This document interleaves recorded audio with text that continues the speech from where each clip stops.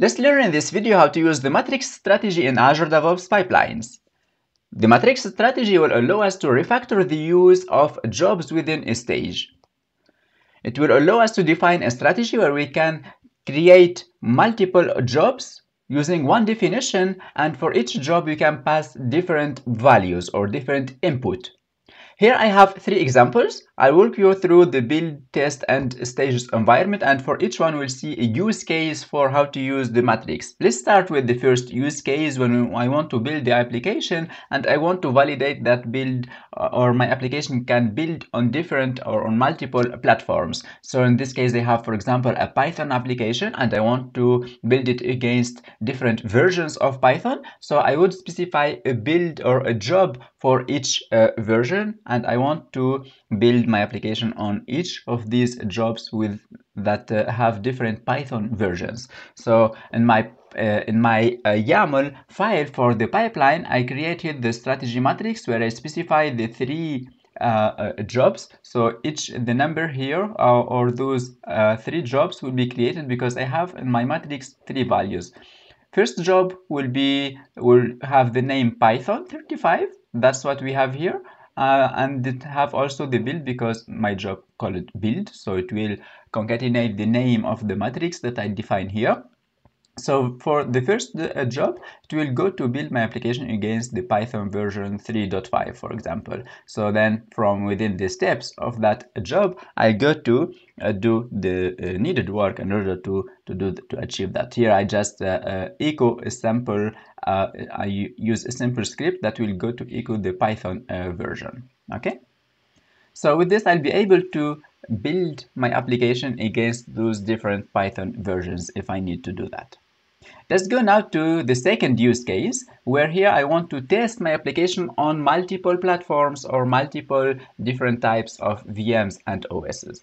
So here I have the YAML definition for this stage, and against here I'm using the strategy matrix in order to define my different environments or different platforms. So I want to test my application against Windows with its different versions, against Ubuntu, macOS, and so on. And for each OS, I want to test actually on different versions. So on Windows Server, we have 2022, 2019, and note here, for each environment, I actually define the same set of keys, but with different values. So for 2022 Windows Server, I specify here a value, call it image name, with the tag 2022.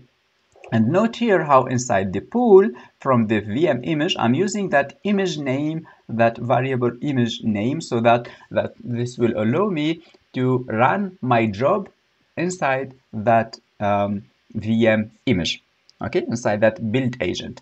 And if I have this with this pipeline right here, it will create those 6 jobs, and it will run each job into a different build agent, okay, as specified by the value image name. And for each job, it will run the steps described right here. So here again, I have a sample steps. That this is just a script that will go to echo the image name and run the script that I passed as a parameter or as an input for each job. Great. So note here with this simple syntax, I'll be able to create different copies of that job without specifying those copies or without hard coding those copies inside my stage. So, and if next I have another requirement to test on another platform, then I just go to add that those values onto the matrix strategy. Note here also how we are using this parameter max parallel, which is equal to 6. Okay, so here I want to test on those different platforms, and I want to optimize the time for running those different jobs. So for that, I can specify max parallel, okay? That would be 6 in my case because I have 6 strategies. Of course, you can put value more than that. So those jobs will run in parallel. Let's now move to the third use case, which is here what I want to achieve is I want to deploy my application into multiple environments. So I want to deploy to production, but my production actually is replicated against different regions. So on the cloud providers have those ability or the notion of multiple regions, and I want to deploy to these different regions. So I want to start first by deploying my application into the East Europe region, then I want to deploy into West Europe, East US, then West US. How can I achieve this? So what I have done here is that I defined a job that will go to define for each region. So a job per region. Okay. So I define my matrix strategy, give it a name, and then define the location where I want to deploy to. Okay. And from my steps, I define the scripts and the needed work in order to deploy my application into that specific region. And note here how we can access the input that we have specified from our matrix. So as we said in the syntax for the matrix, first value here, that's going to be the name of the job itself. And then the second, the value inside or the input like location here, that's the input that you can read from inside the job. Note here another important note right here, that is the max parallel. I set it to 1 because in this case, actually, I'm not interested in having into deploying in parallel, but I want to deploy reliably. I'm looking for reliability. I'm looking for a safe of deployment. So I want first to deploy into East Europe, wait for it, validate it, and then go to deploy into West Europe and then East US and so on. So I want to deploy sequentially here to avoid errors, because if I'm deploying in parallel and I have one error, that error will be deployed into the 4 regions or the 4 instances of my application.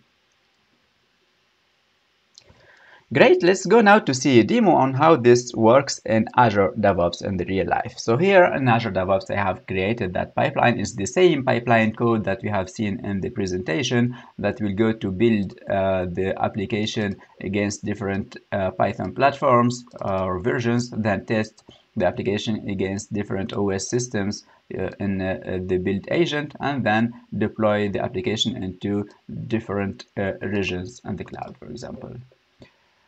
I'll go to run this application. So I hit here the run button, run. It will start running my application. And here it will start first by running the first stage, which is the build stage, run all the 3 stages or the 3 jobs, sorry, there in parallel. And then once it finishes, it will move to the next stage and so on, because in my pipeline, I have specified those to run in sequentially. I have here a sample pipeline that I have already executed successfully. So here, if we go to the build stage, we view here the different jobs that were created for that stage. So we see here the jobs for building against the Python 3.5, for example. If I go to the command line, I see here the version for my Python command right there. And if I go to Python 3.6, I will see here the Python 3.6. That's the value I'm echoing from my pipeline. Remember, in my pipeline, I have that value that will echo the version of the Python version. Next, if I go to the test stage, here we have the different stages. Okay, so here the stage or a job actually to deploy to Windows Server 2022, test against Ubuntu, macOS machines, and so on. And because I'm showing the environment variables, so here it will show me the name of that build agent, the different environment variables used by that build agents, the version, and so on.